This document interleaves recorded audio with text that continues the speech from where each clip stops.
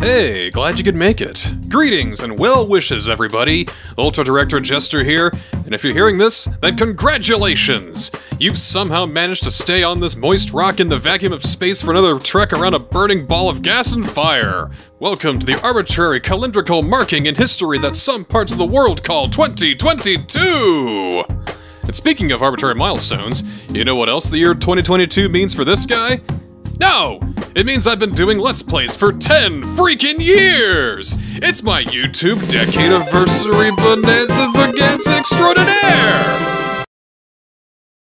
2021 was certainly a big year for the channel, probably even our biggest yet. Look at everything we fucking did this year! Sure, we may still be a very small channel with a bit of niche appeal and a hell of a long way to go to reach the dizzying heights of charmingly mediocre, but looking at these cool YouTube charts showing my annual progress, the data seems to be pointing in very encouraging directions, mostly. And that's great, because I've got plenty of stuff for next year that I literally cannot wait to get started on. So let's get started. Now that most of 2021's projects have concluded, a lot of my weekly schedule has cleared up. But sadly, no matter what way you slice it with this current algorithm, we gotta fill those spaces in somehow. So let's start with what's left over from 2021. Super Mario 3D World will resume tomorrow and will still air on Mondays and Wednesdays. Yes, Bowser's Fury will be right after that. Digital Devil Saga will also resume this week and will continue to air every Friday with the on and off episodes scattered throughout. Yes, Digital Devil Saga 2 will air right after the first one. Alright, enough being around the bush, let's get to the announcements, yeah? Check it, I've got not one, not two, but 5 different projects that I'm gonna announce today. So, let's start with the most obvious one.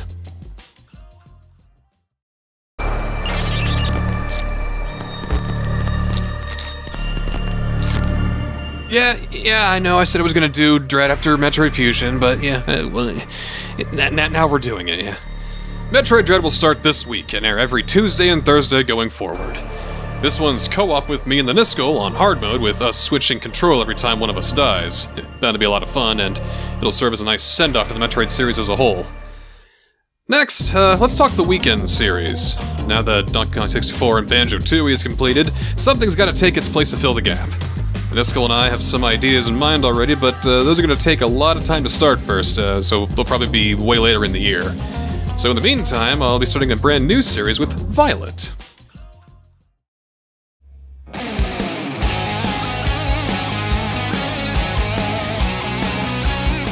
No, not the new one that just came out, the Telltale one. Yeah, did you know Telltale made a Guardians of the Galaxy game? I didn't.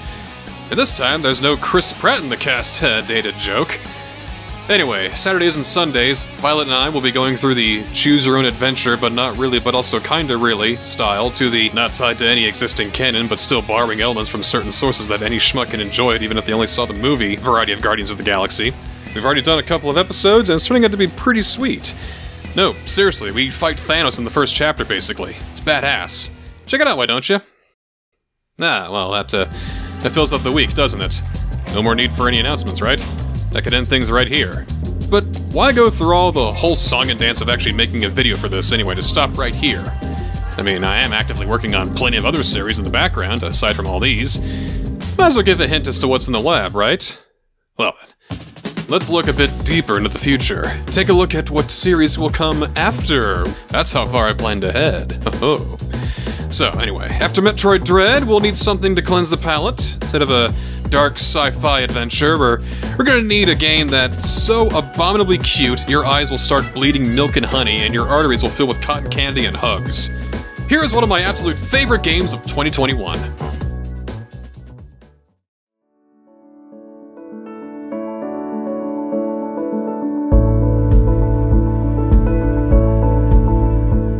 It's Chicory! A Colorful Tale! Huh, you never heard of Chicory? It was nominated for a Game Award for Games for Impact. The guy who did Wonder Song teamed up with that one cool Minecraft composer lady, and the dudes who helped publish Night in the Woods, they're publishing it. Well, you never heard of a Game Award? Chicory, A Colorful Tale was something that captivated me from start to finish. It's a game where you're a little doggo and you have to restore all the color to a world that's lost all of its color, and a deep corruption is taking hold of everything. It's beautifully crafted, it's oozing with excellent game design, and I just have to show it to you folks.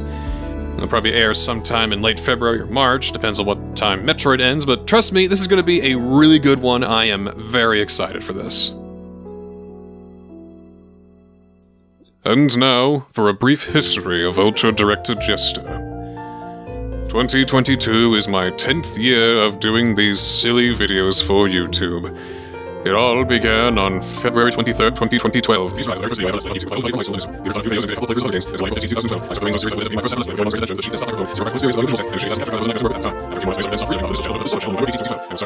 But anyway, to celebrate my YouTube Decade-a-versary Bonanza, Vaganza, Extraordinaire, I want to do something special. But what? Maybe I could do something Goemon related, I thought. So originally I was going to get this Japan-only PS1 game called Ganbare Goemon Oedo Daikaiten, which played exactly like Goemon's Great Adventure. And that was my first Let's Play, so it makes sense, right? I thought this would be a great idea, but it would have proven way too expensive, sadly. Ah well, maybe for the 25th anniversary. So, as a better, cheaper, and way more entertaining alternative, I'm going to go with this.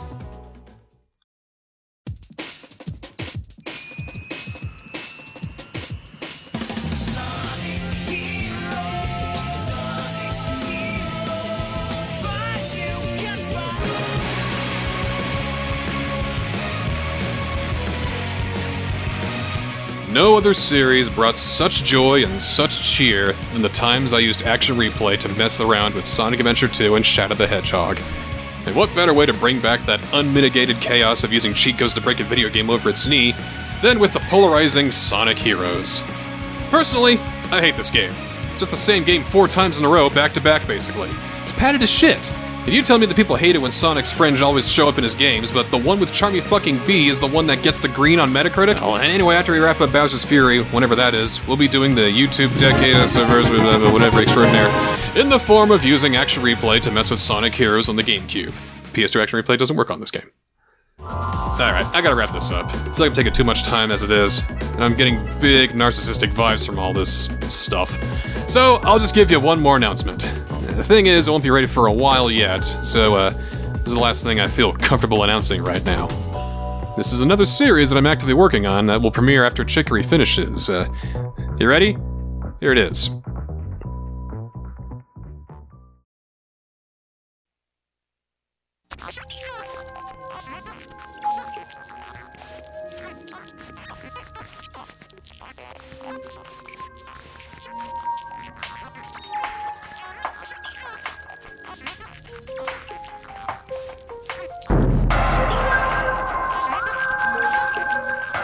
I caved.